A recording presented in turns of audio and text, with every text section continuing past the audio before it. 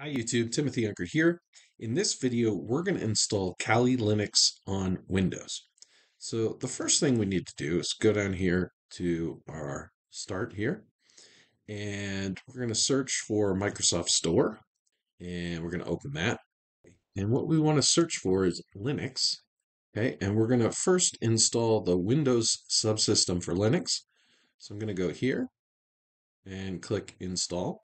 And after prompting me to make changes to my computer, um, it's going to go ahead and download and install that. Okay. Once that's gone and downloaded, what we actually need to do is now restart the computer. So I'm going to pause the video right now and restart my computer. Okay, once I've restarted my computer, I'm going to open up the Microsoft Store again and search for Kali. And I see here Kali Linux. So I'm going to now install. Okay, once it installs, we'll have this button to open. You can also search for Kali down here.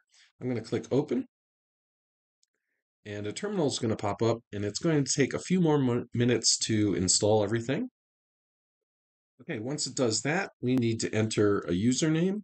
So I'm going to just do tunkert, and then we're going to have a password.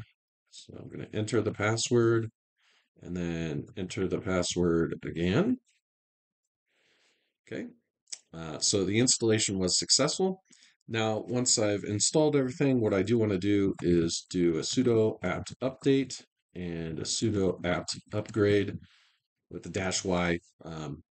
Kali is Debian based, so if you use Debian or Ubuntu, you'll recognize this. I'm going to enter in my password. Okay, there we go.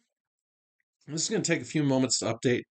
And then after it does that, then we'll install a few more things so we can have the Kali desktop and we can have all the tools.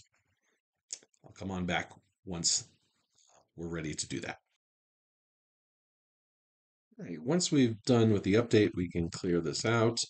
And then what we can do, if we wanted to open up the desktop version of Kali, we do kex space --win space -s. Now, when we hit this, it's going to say that the command kex not found, but can be installed with sudo apt install kali-win-kex. So I'm going to do a sudo apt install kali-win-kex. Hit enter. It's going to ask me for my password again. I'll do my password. And then there we go. It's going to ask for the additional space. I'm going to say yes. Hit enter. And this is going to take a few minutes. So it'll probably take 10 minutes or so. So I'm going to come on back once that's done. Okay, once that's gone ahead and installed everything, we can first clear this, and then we can type in kex -win-s, hit enter, and we're going to be asked for a password, and they may ask, this is Microsoft, the firewall, asking me, do I want to allow? I'm going to say yes. And we're going to ask for a password here. So I'm going to just give it a password. And I'm going to verify that. I'm going to say no to the view only password. Okay. And that's going to take a moment or two to start everything up. And here we go. We've got Kali Linux running here. And it may give you this. I'm just going to close that out. And we can go ahead and we can run terminal emulator from Kali. Oh, there we go. Okay, so we can run terminal here. So if I want to go into Vim, do whatever, I can run it from here. I can also go on the internet here. And I can go to YouTube, check YouTube out. Okay. Also, I have access to a lot of tools here. So we have some usual applications and information gathering, sniffing and smoothing, post exploitation, reporting tools, social engineering tools, and some other tools here that are available in Kali.